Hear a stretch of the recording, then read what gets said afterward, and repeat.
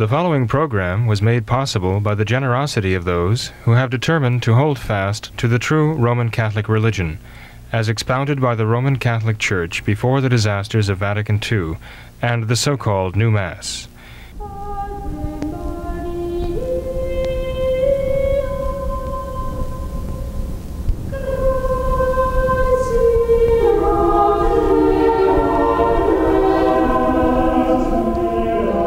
Hello and welcome to What Catholics Believe. I'm your host, Thomas Nagley, and with me tonight is Father William Jenkins from the Society of St. Pius V and pastor of Immaculate Conception Church in Norwood, Ohio. Hello, Father. How are you? Hello, Tom. Good to see you. You too. Father, as always, there's a plethora of current events that we could get into, but if we could, I think it would be important to address a few emails here first that we've received. And this first one I wanted to start off with was concerning our last program where we talked about an email that we received concerning the Jewish people and how our viewer said that they were the evil of the world, essentially. And he sent a reply in essentially defending himself, saying that, Father Jenkins, you mentioned my accusations of the Jews as the greatest evil in the world involved a feeling of hatred, and I assure you that that is not true.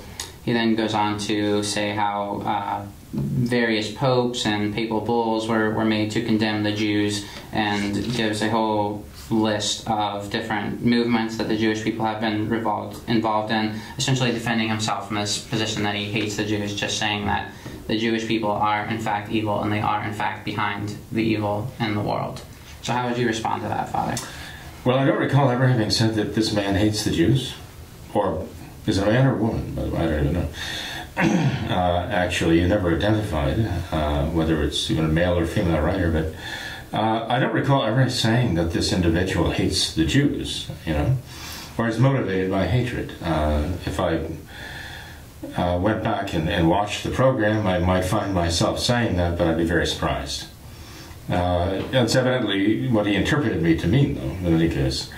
But I'm just saying that a lot of these accusations, it seems to me, are motivated by, well, maybe not many, but there are those that are motivated by a certain hatred. And I see that as a blanket condemnation of every man, woman, and child, who's descended from Abraham, as though they personally are motivated by a hatred for Christ and the Church and so on.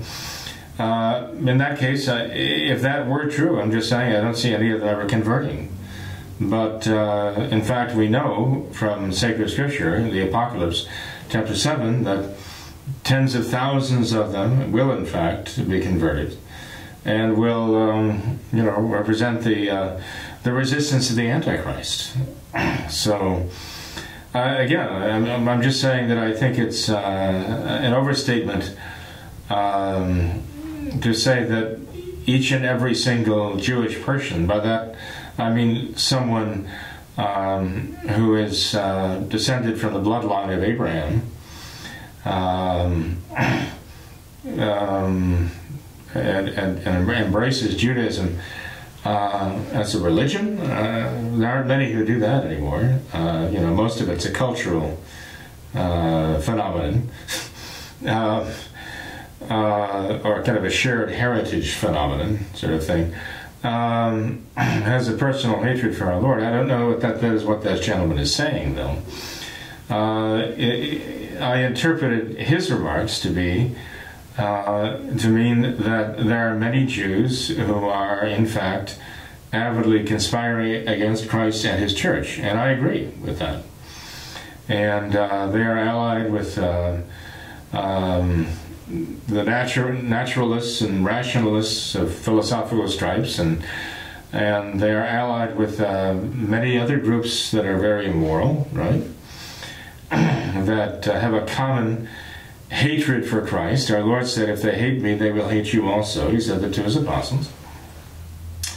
And so I'm essentially agreeing with what I consider to be his fundamental point, is that there is a Jewish Kabbalistic conspiracy against Christ and the Church, as there was against our Lord himself during his own lifetime, which precipitated his death.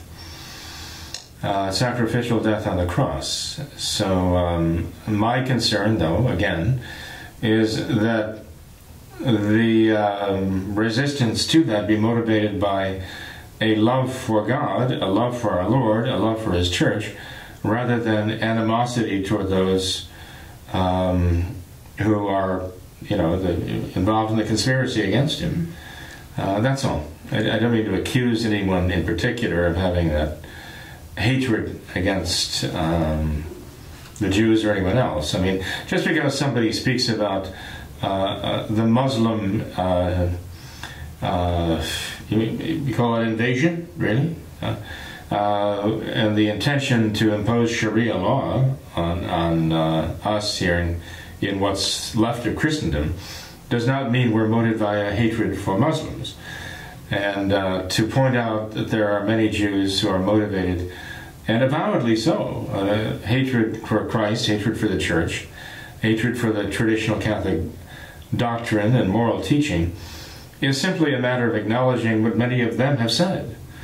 To claim that Freemasons, also a largely Jewish phenomenon, right? The cabal behind Masonry and manifested in Masonry, is motivated by a certain hatred for our Lord, by His church, traditional Catholicism, is simply to acknowledge that what they've said, we accept at face value that this is what their motivation is. When Nubius, the writer of the Permanent Instruction of the Alta Medina, the leader of the Italian Masons, writes in the early 1800s that the goal of the Italian Freemasons is essentially that of Voltaire, to completely obliterate the very memory of Christ and Christianity, we take him at his word that that is what his intention is, that's all. And if that is what this gentleman is saying here, then I agree with him to that extent. Yes, I do. I would just, I'm just saying, as a cautionary remark, that we have to make sure that our motivation is a love for our Lord, and not simply a, to descend to the same level of those who hate Christ. We cannot respond by hating them. Sure. Father, he mentions here how various popes throughout history have condemned the Jewish people as a whole. This was actually sent my way sometime back, where someone sent me a quote from a papal decree of Pope Eugenius IV, back from the Council of Florence in 1442, where he said that we decree and order that from now on and for all time Christians shall not eat or drink with Jews, nor admit them to feast, nor cohabit with them, nor bathe with them. Christians shall not allow Jews to hold civil honors over Christians or to exercise public offices in the state. And that was sent my way as kind of an attack against Catholics, saying that Catholics do in fact hate Jews and Catholics are in fact anti-Semitic. So how would you respond to that? Okay. Again, that's somebody's interpretation of those words. And that is attributed to what document?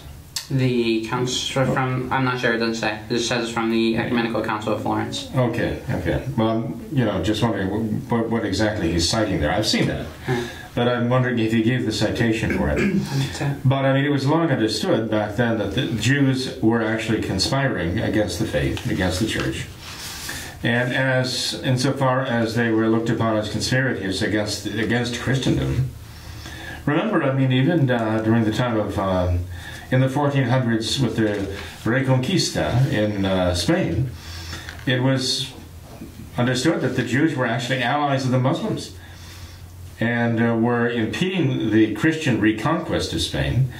And even after the success of the reconquest of Spain by the Christians, they were actively in communication with the Muslims, conspiring to bring them back in, to have an Islamic reconquista of Spain, which is why they were expelled, actually, from because they were looked upon as conspirators with the enemies of Christian Spain.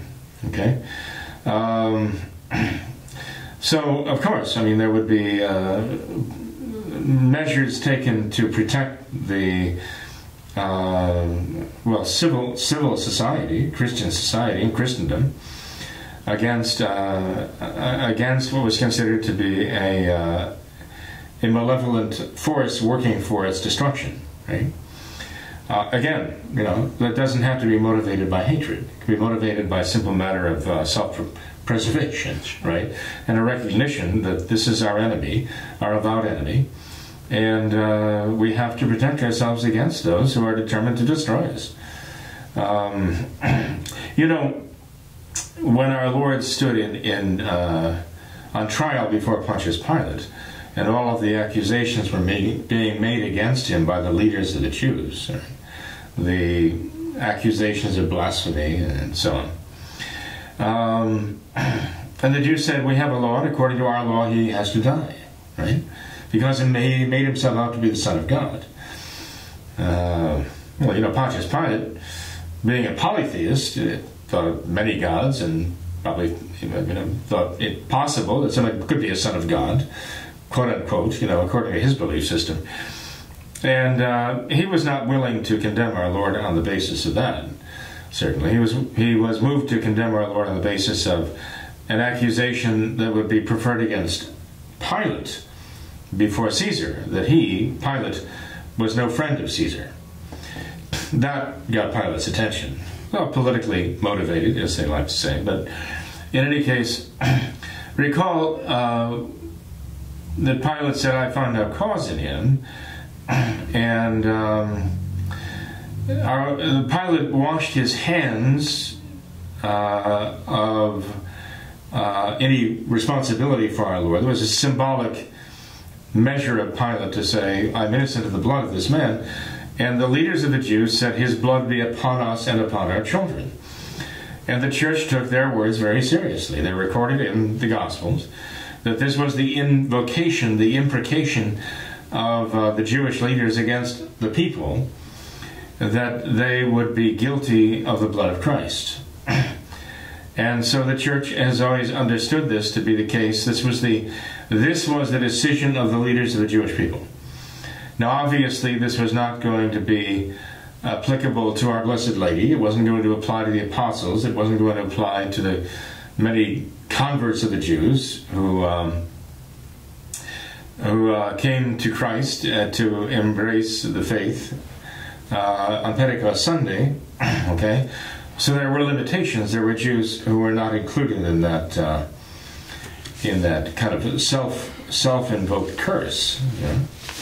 But the church has taken very seriously that statement, and one obviously sees that. I'm sad to say there are many Jews throughout history who have taken very seriously almost kind of a mission, like George Soros, for example. A very mission in life, for which he dedicates his time, his energies, and his financial resources to do everything he can to destroy any vestiges of Christianity that he can get his mitts on. Interesting. I suppose many of our listeners know who George Soros is, right? His father was an internationalist Jew, of course, and he believed that Esperanto was the way to the future. Soros in Esperanto supposedly means I ascend, or I will ascend. Kind of curious, because that's what Satan said. I will ascend to the heights, and claim this throne, and make myself as the Most High. But also, and George, even the name George has a sense of a worker of the earth. Someone who's a worker of the earth. And that he is, truly. Sort of like Jorge, a worker of the earth. And then again, you have Soros in Greek. And the word appears in the New Testament once. Mm-hmm. And it refers to like a funerary urn filled with dead men's bones and ashes. Full of dead men's bones and ashes. Our Lord even referred to the whited sepulchres, the Pharisees. They would paint them white to make them look pretty for festival days.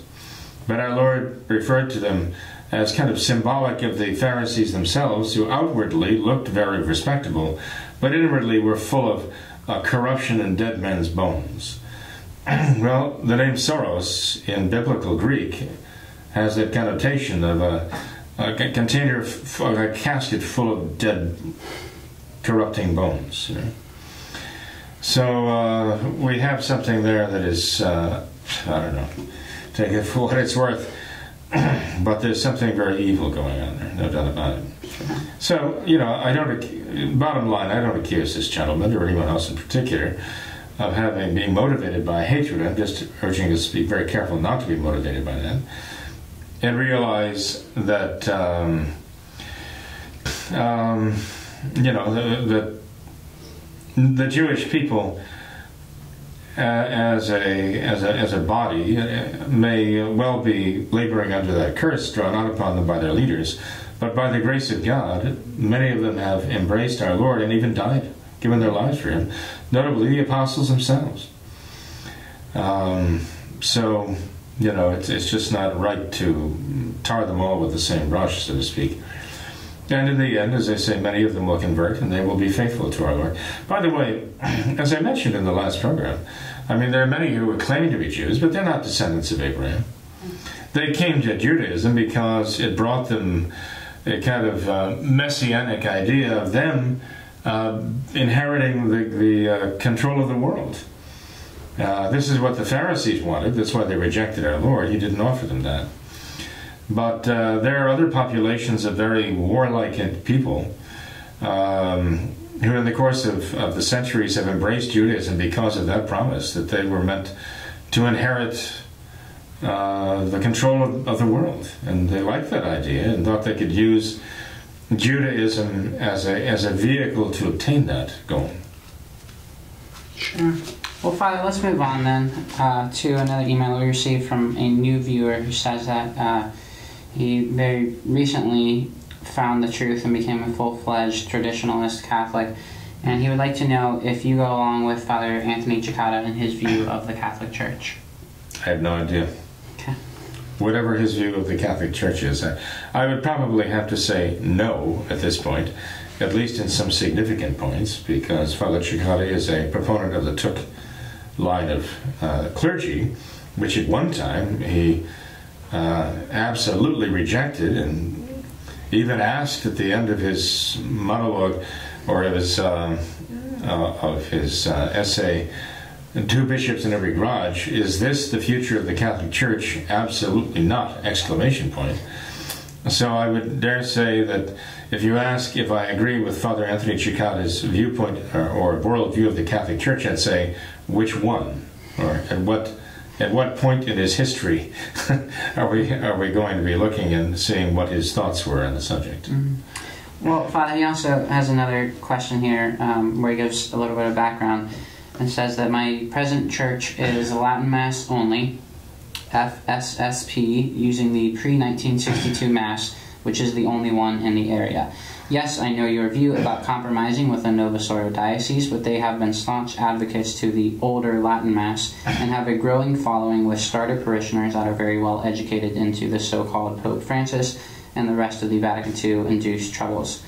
Recently, our bishop did a Latin confirmation ceremony guided by two of our FSSP priests. Whether you count that as good or not, I don't know.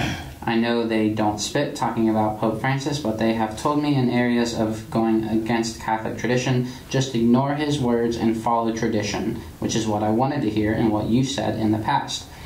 I know that those priests must follow a fine line since they are within a Catholic Novus Ordo diocese, but neither priest have led us away from the truth.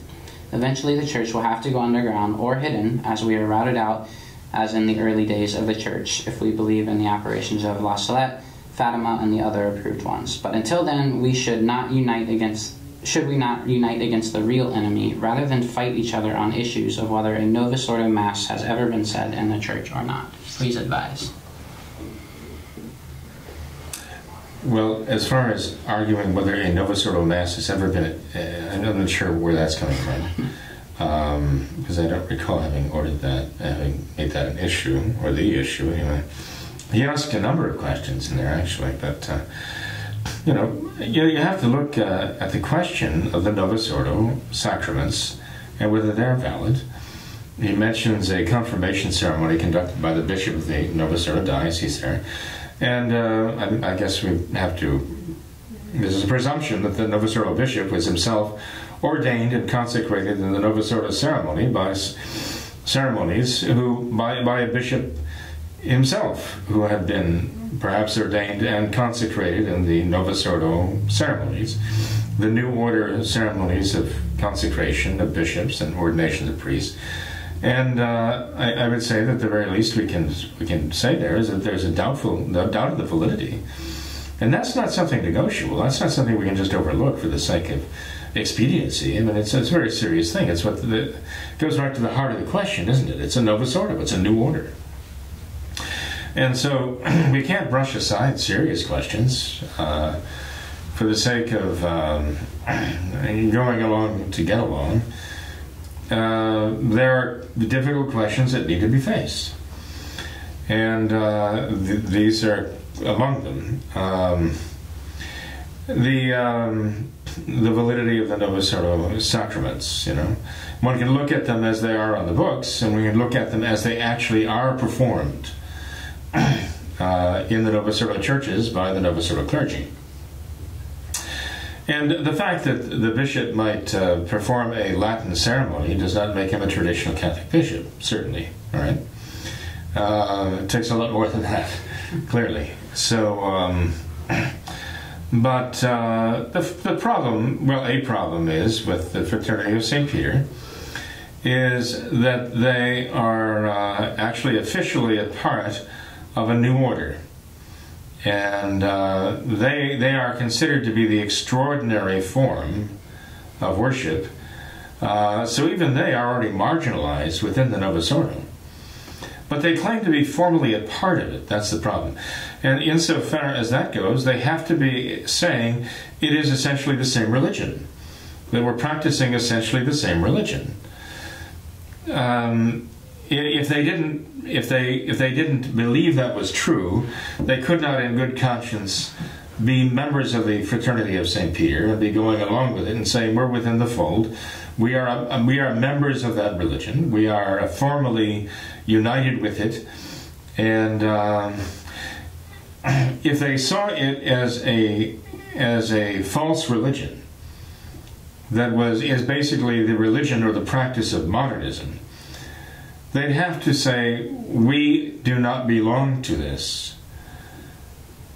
And we cannot say that, yes, we hold the traditional Catholic faith, but we also acknowledge that we belong to a body, a religious body, a church which holds as its ordinary form of worship and belief a new faith and a new religion, a different religion.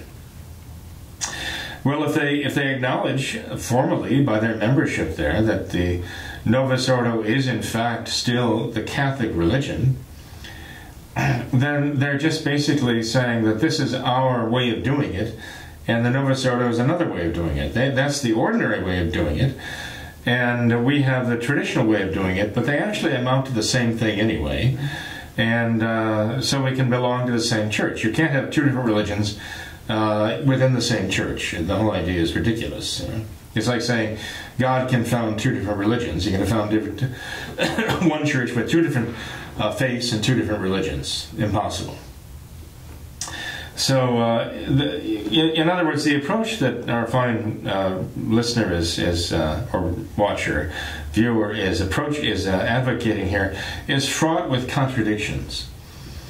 And what it would come down to is, if it were a matter simply of compromising along the way, we would essentially become ecumenists. We would be essentially conceding the fundamental principle of the modernists. That yes, you can have one church with two different religions, which are the practices of two different faiths. The one faith, Catholicism, and the other faith, modernism. And we can't agree with that. In principle, we have to say this is wrong, because the very idea of doing that is already to concede the fundamental point of modernism, that all truth is relative. that all faiths are more or less correct, and that the practice of these different faiths can be embraced by one big umbrella church. We can't agree with that. Something else that the writer mentions here, as I recall, is he says that I have advocated ignoring what Francis says and just following the truth. And I never said that. I've never said that. I don't say ignore what Francis says. We have to acknowledge what he says and condemn it when it is blasphemous, sacrilegious, heretical. We can't ignore it. That's not right. But that's exactly what they have to do in the FSSP and the other groups that are under the big tent of the Novus Ordo and trying to practice the traditional religion, the traditional Catholic religion, within the Novus Ordo big tent. They acknowledge the ecumenism, and if they acknowledge that they can be under the big tent of the Novus Ordo, the New Order, and practice the traditional Catholic faith, well, then why would they say that you can't have Buddhists and Hindus doing the same thing? If you can have two different religions, why not 3 or 4 or 5? All within the Novus Ordo Church. The price of silence that they're buying by gaining the approval or acceptance or at least toleration of the Novus Ordo authorities is a price that we cannot in good conscience pay. And no, we cannot be silent. Any more than we can be silent when the people would cry out, crucify him, crucify him. We cannot be shouting out, crucify him with them, but neither can we just simply hold our peace and do what the apostles did, which they were later very much ashamed of, run off into the darkness. Or as Peter did, just deny him. Right? I never knew the man. We can't pretend that. So now, our writer might think that I'm accusing him of doing that. No, I think he's obviously motivated by an intention of wants to be faithful. He wants to be faithful. He's just trying to figure out the way to do that. Well, if I thought the Fraternity of St. Peter was the way to do it, then I'd be looking for membership of the Fraternity of St. Peter. But I'm not, and in good conscience I couldn't. And that's why.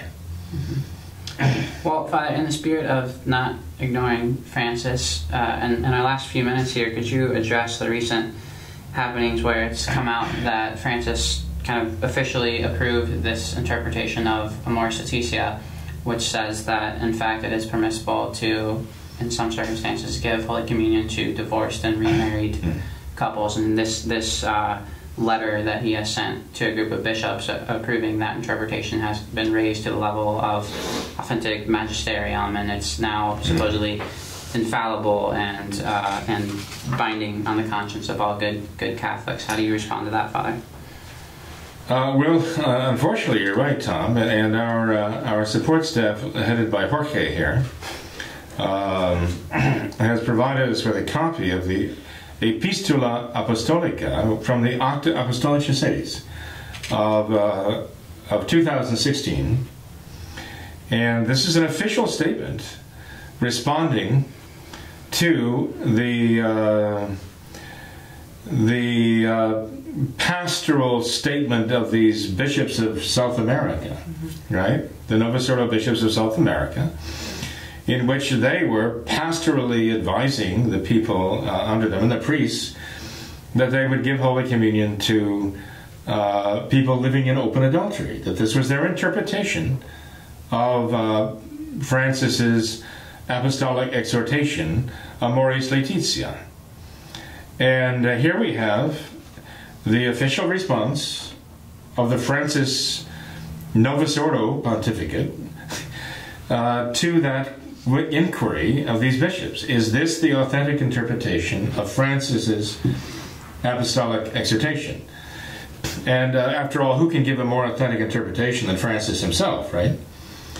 And so, after laying out in the Acta of the year 2016 what these bishops of South America wrote in advising their priests that this is the authentic interpretation, give Holy Communion, or their version of communion, give the communion wafer to those living in open, unrepentant adultery, this is the response that came from Francis's unholy see. Re scriptum ex audientia. Okay, he says, Simus pontifex decernit ut duo documenta quae precedunt edantur per publicationem in situ electronico Vaticano in an actis apostolicae sedis velut magisterium authenticum. And what he says here is the Supreme Pontiff discerns that, or decides that, the two documents which precede, these are the documents of these Novus Ordo South American bishops, are to be edited, okay, and to be included for publication in the electronic site of the Vatican and of the Acta Apostolicae Sedis as authentic magisterium. This is what they're saying here. That this is the authentic magisterium of Francis now, that is endorsing their understanding of his meaning in the Amoris Laetitia. Okay, so all of this other talk about, well, you know, give us the answer to the dubium. What exactly do you mean here by this? He's answering them right here. And this is published ex edibus Vaticanis from the halls of the Vatican on the 5th day of the month of June in the year. And the year given here is 2017. And it comes under the signature, which is perfectly legitimate and authoritative because he has the right to publish these things in the name of Francis, Petrus Cardinalis Parolin, the Secretary of State. So, he is publishing this in the name of Francis. That this is authentic magisterium of Francis and his modernist hierarchy there. So Francis is speaking here officially as the Pope of the New Order.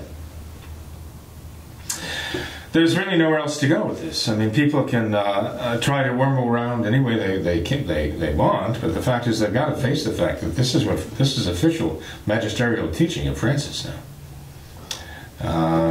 So how what conclusions they want to draw from that, well, that's fine.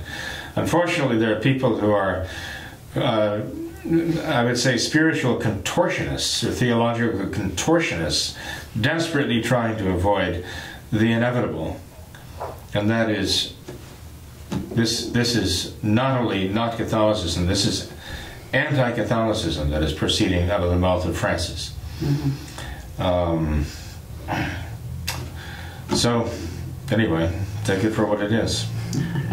Well, I'm sure there's a lot more that could be said about that, Father, and we'll see what kind of response that gets and what follows after this. But well, Tom, I know we've received a number of further inquiries on the Turk Bishop line too, and you know, I feel badly devoting so much time to it because I thought the issue was largely closed and people had largely made decisions on the basis of what they knew or thought they knew. But the fact that there's so many continued inquiries into it makes me think that the issue really is not closed. And when people do hear there's more to it, then they realize, you know, I really cannot just accept this at face value. I have to examine this more closely. Mm-hmm. And so really, I am at the point where I just want to move on. I can't because there are people who still have good questions. Mm-hmm. And I do think they deserve some good answers. And I'm not saying I have all the good answers and the best answers, but I'm saying what answers I do have, I will be glad to give them. And in the next program, perhaps we should again look at some of those other questions that have come in. Sure.